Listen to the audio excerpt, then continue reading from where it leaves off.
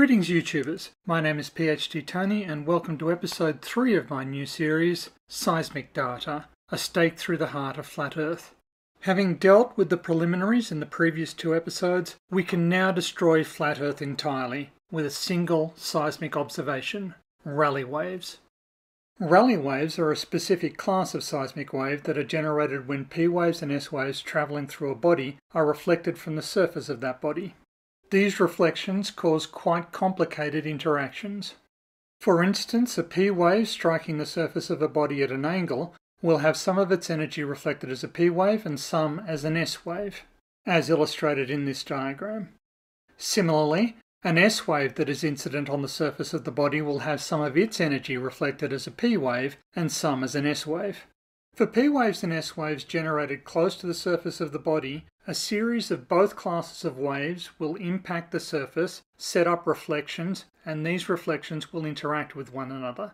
They will also interact with later arriving waves. There are a couple of mechanisms by which the interplay between incoming and reflected waves can generate self-perpetuating stress cycles within the surface layer of the body. For Rayleigh waves, this stress cycle involves compression near the surface of the body and extension inside the body, followed by extension at the surface of the body and compression within the body. This process is perhaps best illustrated rather than explained. Every time a material packet is deformed, the elastic restorative force counteracts that deformation and overcorrects, impacting the neighbouring material packet. Rayleigh waves are a little bit slower than S waves, but they are the most destructive form of seismic wave, causing most of the material damage that results from earthquakes. Because of their mode of generation, they are trapped near the surface-most layers of the body and remain reasonably coherent for long periods of time, though their energy does decay exponentially with distance. It's not easy to come up with an everyday analogue for this type of wave, but they're kind of like an accordion, with the top compressing while the bottom expands, or the bottom compressing while the top expands. Or maybe I've just listened to too many Weird Al Yankovic albums, who can tell? Now, given how exotic Rayleigh waves seem, it's a worthwhile question for a skeptic to ask, how do you even know these things are real? Well, the fact is that we use sound all the time, and we understand the way sound waves travel through a medium very, very well. And we routinely apply this technical expertise to analyze the propagation and reflection of sound waves to reconstruct the geometry of objects we cannot see.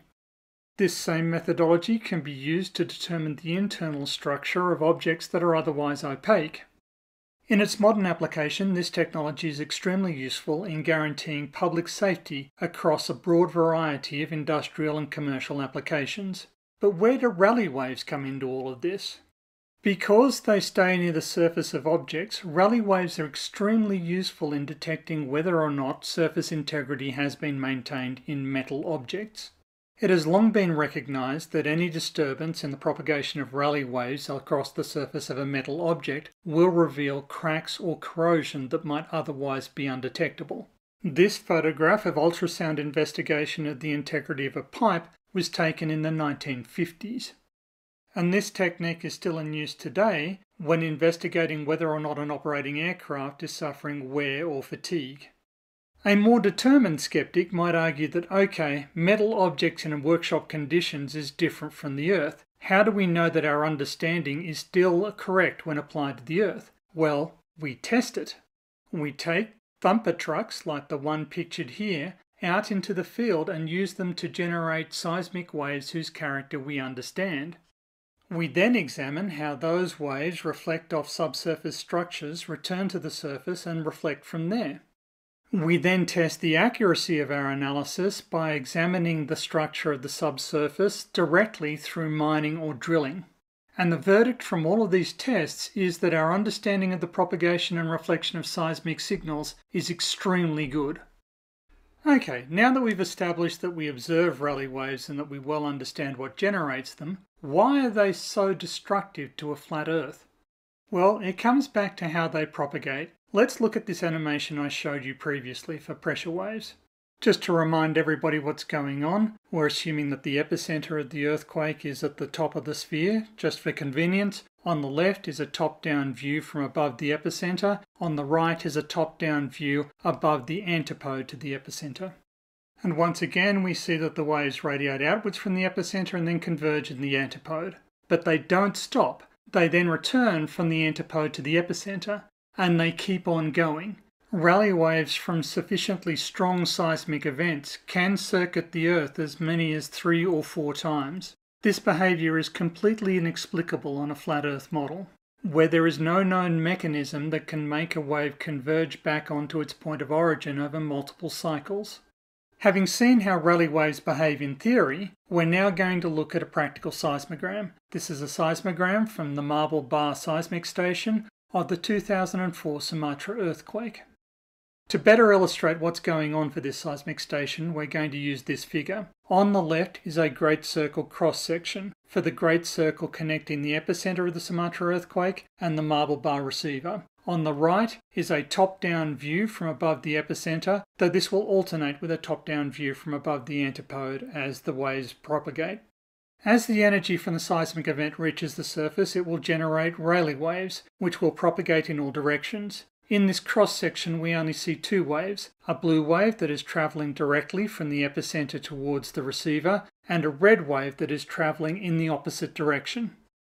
And both waves start propagating along the surface of the planet. Almost immediately, the blue wave arrives at the receiver and is recorded there. It is labelled as R1. After that, nothing much happens at the receiver for a little while as the waves continue on their way, each going in its own direction as they circle around the world. In time, they will converge on the antipode to the epicenter. Briefly, they will be reunited before they start their return journey back to the epicenter. And at this stage, it should have become blindingly obvious why this is such a big problem for flat earthers. The red wave is approaching the receiver from exactly the opposite direction that the blue wave approached it. And when it finally gets to the receiver, it will be registered as R2, denoted here by the red arrow. From here, it will keep on propagating and return to the epicenter of the event.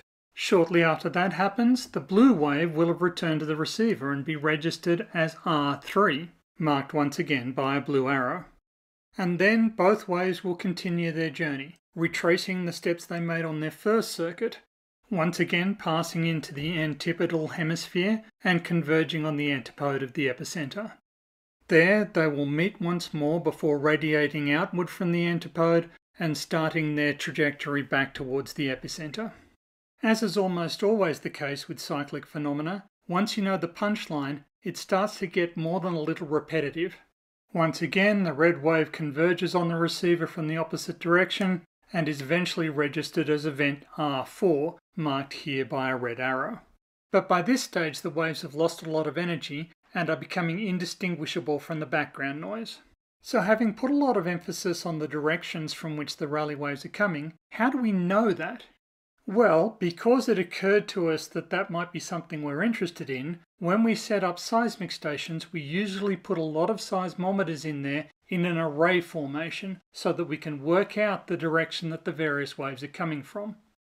And because seismic risk assessment is important in seismically active areas with large population centres, many such regions have very dense seismic observation networks. And this can lead to dense networks covering very large areas, including, for example, the Swiss and Italian Alp systems. So we've got more than enough observation stations to identify Rayleigh waves when they happen and to work out where they're coming from and where they're going. Just to add insult to injury, Rayleigh waves aren't the only waves that exhibit this property. Atmospheric pressure waves generated by large volcanic explosions also radiate out from the focus, converge on the antipode, return back to the focus, and complete multiple circuits of Earth in the same fashion. And once again, as with seismic waves, we can easily determine the direction that these pressure waves are propagating from and propagating to. There are myriad YouTube videos and online data visualizations of weather station data recording the atmospheric pressure wave generated by the Hunga Tonga Hunga Hahapai volcanic event. Here's a visualization of the pressure wave at 6 hours after the eruption. And here's another visualization at 73 hours after the eruption, after the pressure wave has already completed several circuits of Earth. The comment section is blown up with people requesting I discuss this data without even the courtesy of a spoiler alert warning. Pricks. A similar phenomenon was observed after the Krakatoa eruption of 1883 and was the subject of an entire section of the Royal Society's report on the event. This was also heavily requested in the comments section because we live in the age of instant gratification and nobody has any patience anymore.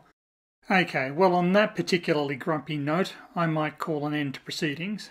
The key takeaway is that Rayleigh waves from large seismic events and atmospheric pressure waves from large volcanic events complete multiple circuits of the Earth, and the manner in which they do it completely precludes any flat Earth explanation. It doesn't matter what nonsense Nathan Oakley prattles about entropy, or what gibberish Bev spews about horizontal, or what rancid dog shit erupts from the sphincter quantum eraser calls a mouth. Rayleigh waves and atmospheric pressure waves demonstrate that the Earth is spheroidal. It cannot be flat and be reconciled with these observations. Anyway, thank you very much for watching. I hope you'll join me next time when I'll discuss seismic wave reflections.